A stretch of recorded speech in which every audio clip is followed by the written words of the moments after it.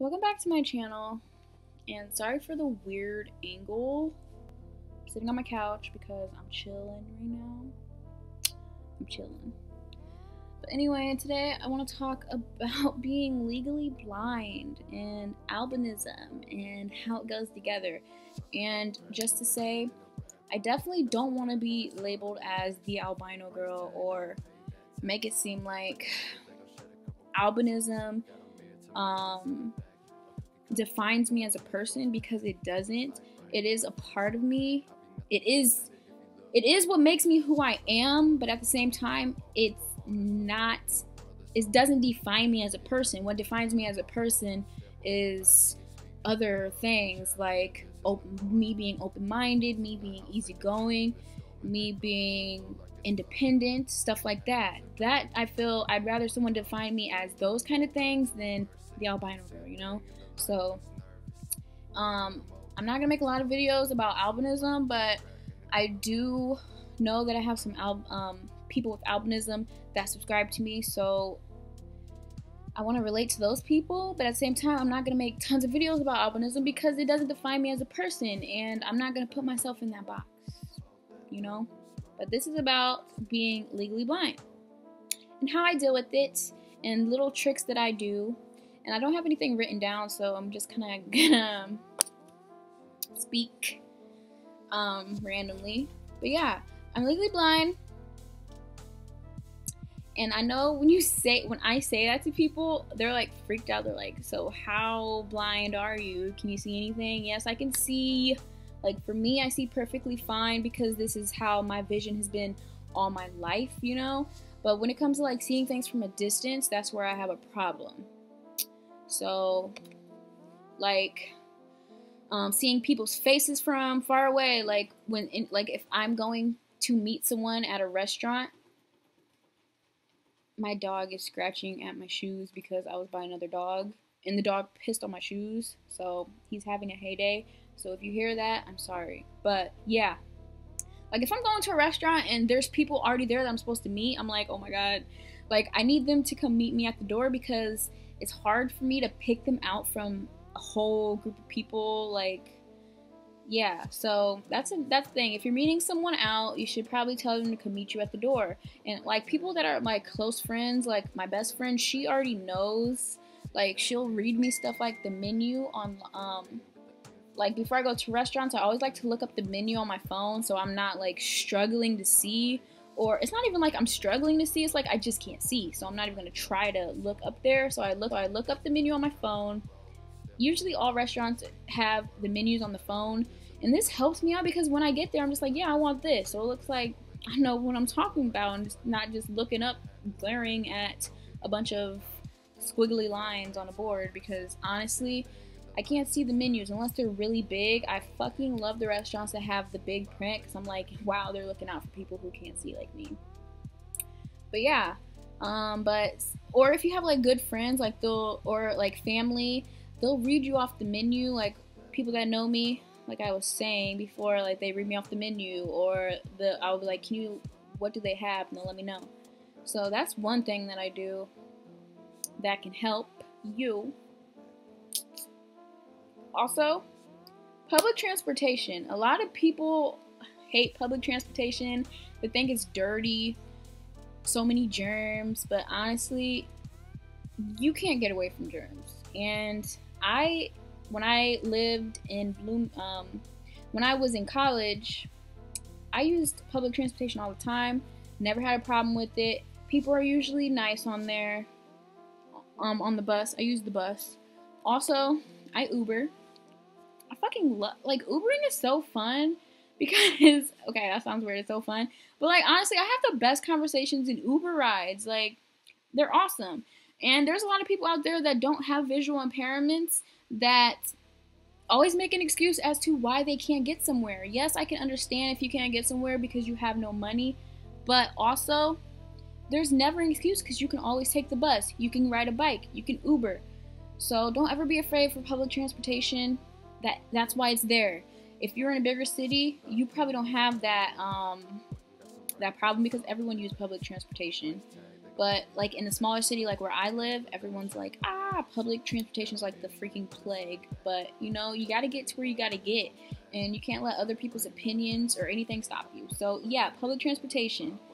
Also, on my phone or on any iPhone, I'm pretty sure it's on any phone because like it's just kind of a common thing. There's a zoom option. So like obviously you can zoom on a phone. Like I'm about to just show you a quick example, and I would do the screen recording thing, but okay, let me find a website. So here, for instance, as you can see, you can just zoom by going like that. But also, some websites you can't zoom like that. So you double tap with 3 fingers, and then it has a zoom option, and you can zoom in on anything. So that's another thing that I do. But it is hard. I'm not gonna say that it's not hard to be legally blind, and I know that there's people out there with way worse problems than me. I get it, and that's one of the reasons why I never get too down on myself. Sometimes I have those days where I just feel like crying because I feel like, because there's certain jobs out there that I literally cannot do because I can't see that far. So yeah, I try not to get that down on myself because I know there's people out there with it worse than me. I know that I'm qualified. It's just that sometimes I need some accommodations, and don't ever be afraid to ask for help if you need help, because my whole life I always shied away from getting help because I always wanted to prove that I can do whatever anyone else can do. But you know, it's not even about that sometimes. Sometimes it's just like there's people willing to help, so let them help you. Yeah. It's like I see the world differently than most people, and it's crazy, and it's cool, and it's strange, and it's all these different things. And it's not like something that is a secret about me, but I'm definitely just don't run around saying, yeah, I'm legally blind, like screaming it at the top of my lungs. And also, I feel like it's very important that you communicate your disability to people that you see potential relationships with or have relationships with, because you can ruin relationships by not being open. So sometimes when someone is coming by me, but like they're not super close, but they're by me and they're saying, hey Brielle, or some people call me Abby, like, hey Brielle, Abby, and I'm just like I don't know, like I can't always see people. So like if I'm gonna start communicating better with like people that I have relationships with, or I see a relationship, like a friendship happening with, I need to communicate that like, hey, if you see me in public, you're gonna have to come up to me like in my face and say hi, and don't just say my name from a distance, because I'm not gonna be able to see you. Because there's been plenty of times where this has happened and I just ignore it because I can't see, and I'm pretty sure people are like, wow, what a bitch. But I'm not being a bitch, I just can't fucking see. And like if I'm just gonna start waving my hand up in the air like, yeah, like wherever you are, hi. Yeah, I need you to come up to me. So if you're watching this and you know me and you ever see me in public, just know you gotta come up to me in my face and say hi. Because if you don't, 8 times out of 10, I'm not gonna see you and I'm not gonna acknowledge it, because that's just how I am. But yeah, I don't really have that much else to say. I guess I gave you like 3 tips that I do. Public transportation, always looking up menus before you go to restaurants, and the zoom option on phone, so that's great. And also, wear your glasses. I know I should practice what I preach, and actually I wear my glasses way more than most people know. It's just like when I take pictures or I'm recording, or if I'm going out, I don't wear my glasses most of the time, but I'm mostly at home, and I'm always wearing my glasses at home, so that's good.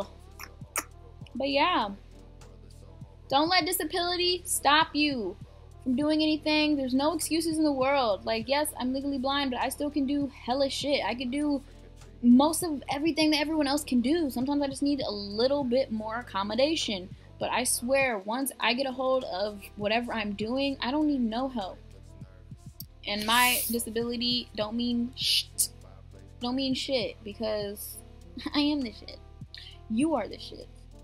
You just have to not hold yourself back, because honestly, that's all that is holding you back is yourself. If you let a disability stop you, because like I said, there's someone out there with no eyes. There's someone out there that can't see at all. Like I always say, oh, I can't see, but honestly, I can see. So I need to stop saying I can't see, you know?